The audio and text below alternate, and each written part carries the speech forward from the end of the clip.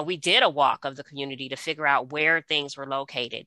And if I wanted to go find a banana or an apple or something like that, is that within like, this is excellent. I just copied that actually, if you don't mind, but not at all.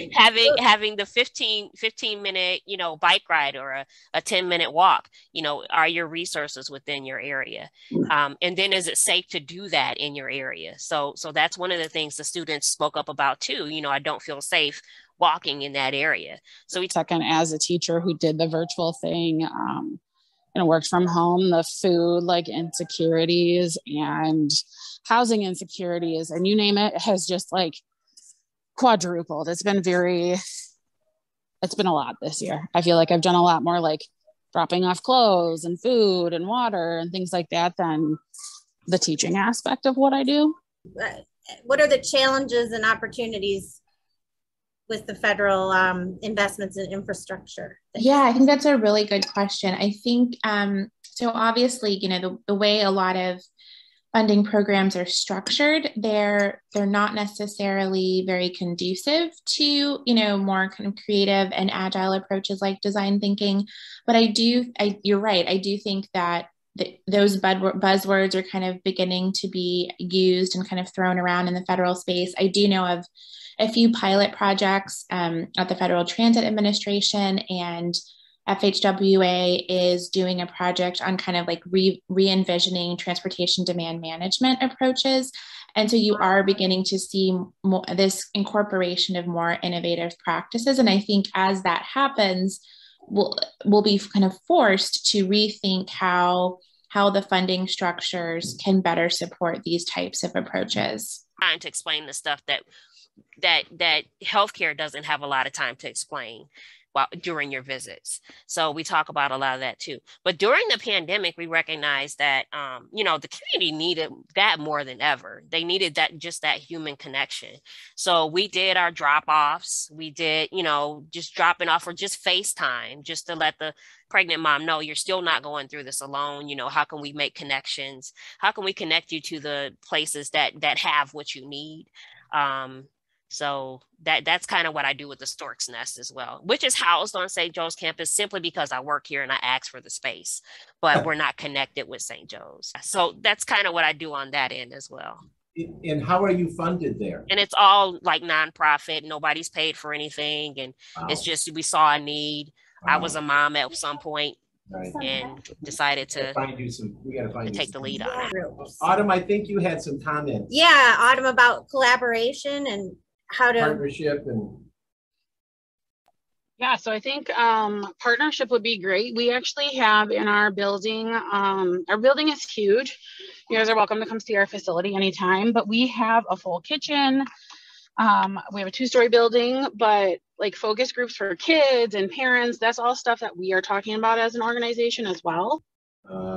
And then, the work from home and all of that pandemic influence even reduced then the ridership and so forth and so on. And it looks as though that's going to be somewhat sustained. And I'm wondering how they're going to reach an accord there to continue to get enough funding just to continue traditional services.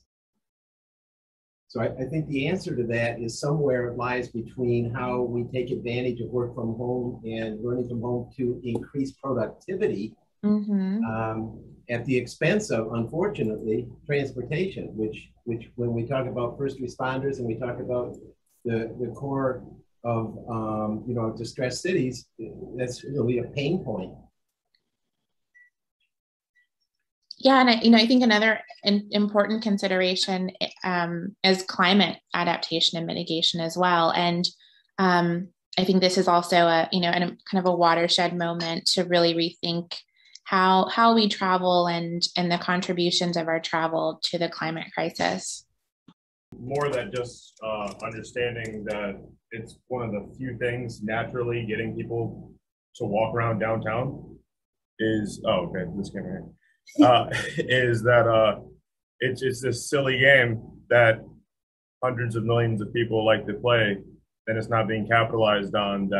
That's one of the only things getting people to actually interact with the downtown area. Yeah, and that there aren't any businesses hospitable to people who are doing that, who are just casually traversing the area.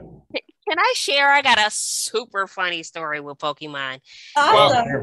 Well, I not only work with kids, but we work with injuries from birth on up to, to aging. So we were doing a senior driver event called Car Fit, where the driver would just come and get their car checked out. So they came out to the park, and I had one driver that kept passing by, and so I finally stopped her. She was an older driver. I stopped her and I said, "Hey, are you coming to get your car fit?" And she was like, "No, I'm looking for Pokemon." So she had to be like 65 years old, but she was looking for Pokemon. She was just driving, looking at her phone. So I invited her over. I invited her over, and she came to get her car fit. Yeah, two people were looking for Pokemon that day, and one of them happened to join our car fit event for a senior driver. So, anyways, it worked. Now you're on to something. I don't know if any of you actually played the game, but it's heavily integrated with your environment. There are stops that you use to get items to progress in the game, and those are landmarks that you press on in the game, and it'll bring up a picture of, say, this Crowfoot sign here, or the Phoenix Center tower. So it gets people involved in their local infrastructure as well. Like, we've worked really closely with a professor at OU, Annalie Campos, and she couldn't be with us today, but we're working also to develop a virtual program and want to include her in any talks we have about partnership. But last year we had a great talk with her students. We've done 7 semesters of development work with her students and bringing them downtown and connecting them with the Pokemon with Devon's initiative would be an interesting thing. But they just have so many great ideas and of what they want to see, and so they'll be participating as well. She does a program, Global Cities and Global Human Systems. Yeah, a quick one. My name is Sonya LeDuff Malone. I work at OHLSA. Right now I'm a Welcome Center Service Manager. I handle the programs, the CARES program and the EFSP program, and I also do the Light, which we help clients with their DTE, consumers energy, and sometimes water bills. So we're going into neighborhoods, we're connecting the downtown to the neighborhood going west up Pike Street.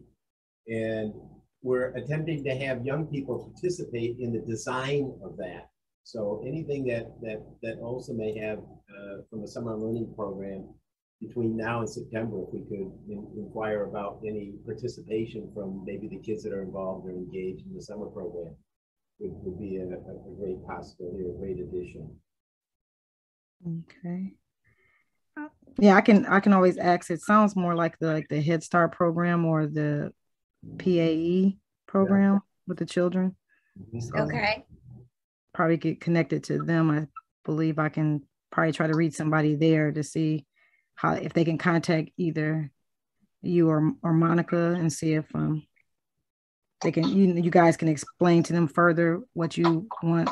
How they can go about helping.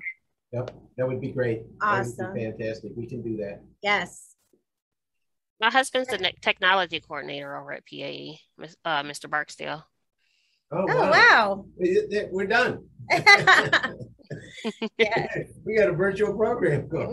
We have quite a lot of collaborative possibilities flowing through here.